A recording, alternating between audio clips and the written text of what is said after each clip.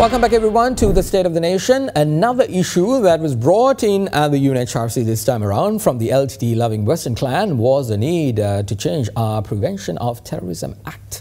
What?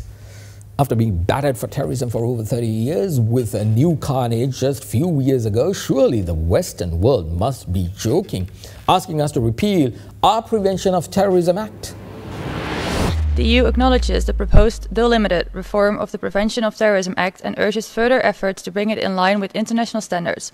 More comprehensive reforms are urgently needed to bring counter-terrorism legislation in line with international standards. We call upon Sri Lanka to cooperate fully and effectively with the High Commissioner and the UN institution. Benelux countries encourage the Sri Lankan government to fully cooperate with UNHRC. All right, joining me now is the former Commissioner of Human Rights in Sri Lanka, Professor Pratibha Mahieash. Thank you very much, Professor, for joining me. Now, the talk of the town at the UNHRC from the Western clan, apparently this time, it is the PTA. That's the problem. Earlier on, it was about human rights, and this time around, it's the PTA. Professor, what is so detrimental about our PTA? Mahieash, actually, we have seen most of these human rights resolutions passed against Sri Lanka by UNHRC up to 30/1 was based on gross violation of international humanitarian law, international human rights law, as well as certain torture and other intimidation done by the forces. But now this has been shifted. If you see this 49th session, the report submitted by Honorable Michelle Bachelet, Part F, it is very clearly say, Part F, it is very clearly say, Counter-Terrorism Act. Now what are the reasons?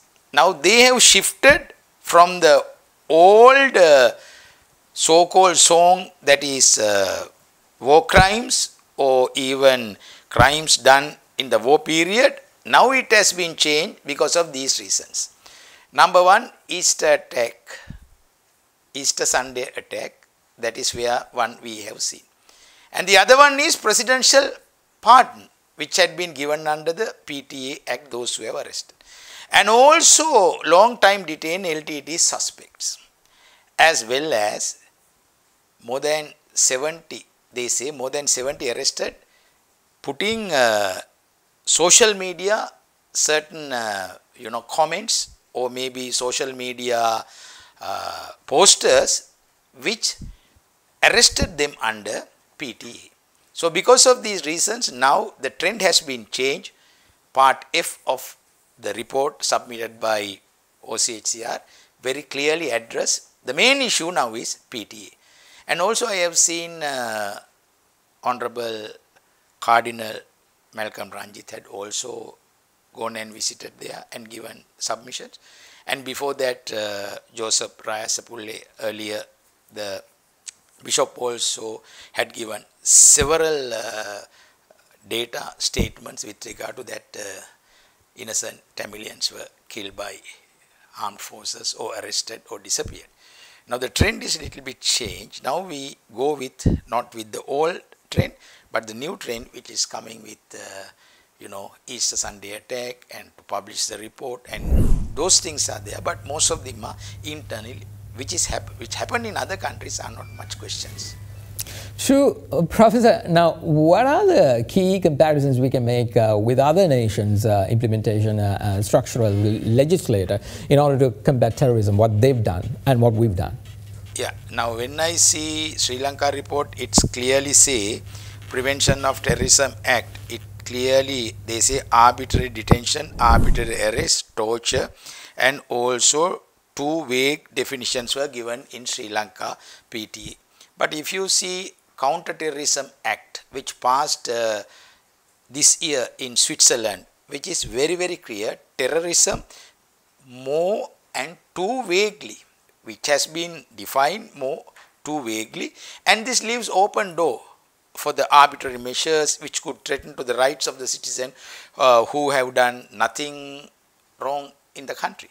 And also principles of separation of powers also not respected, because apart from the house arrest, federal police will be responsible under the Counter-Terrorism Act both in deciding and implementing the measures. Also, it's a violation of ECHR because which prohibits putting people in detention only with the suspicion. So those are some of the cases we know, presumption of innocence. And also this law applies to young people, and anyone can be arrested under this law. So UN Convention of Right to Child, certain amendments, certain certain provisions are violated, and also the new anti-legislation law which give the federal police to arrest anyone. So according to all these international standards, I have seen even United Nations Security Council also, they are not much giving definition, but intermediation, coercion, and also population and other government agencies, what we have done. Now if you see India also have Unlawful Activities Prevention Act, UAPE.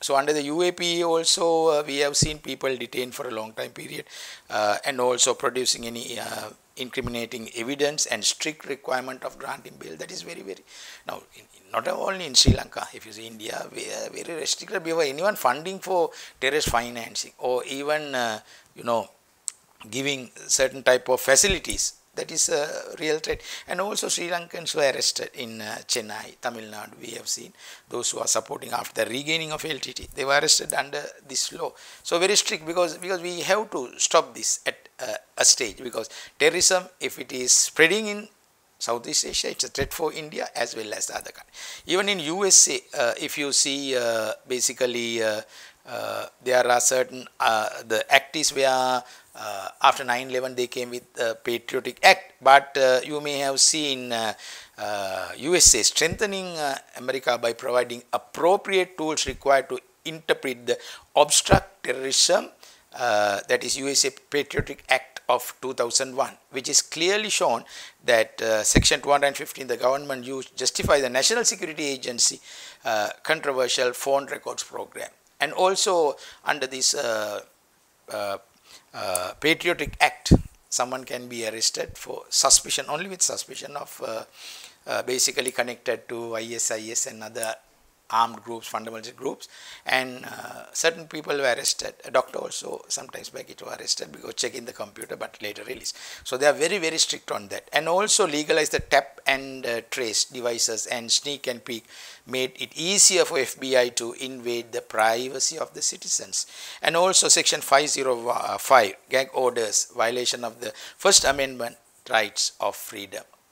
So likewise, I can compare many, many countries. So all these countries today, what is the trend? They are trying to strict enforce these laws against terrorism, terrorism financing, money laundering and other areas. Why?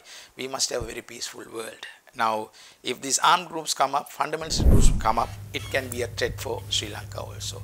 So this is where the UNHRC also must consider perfectly a comparative study, comparative analysis.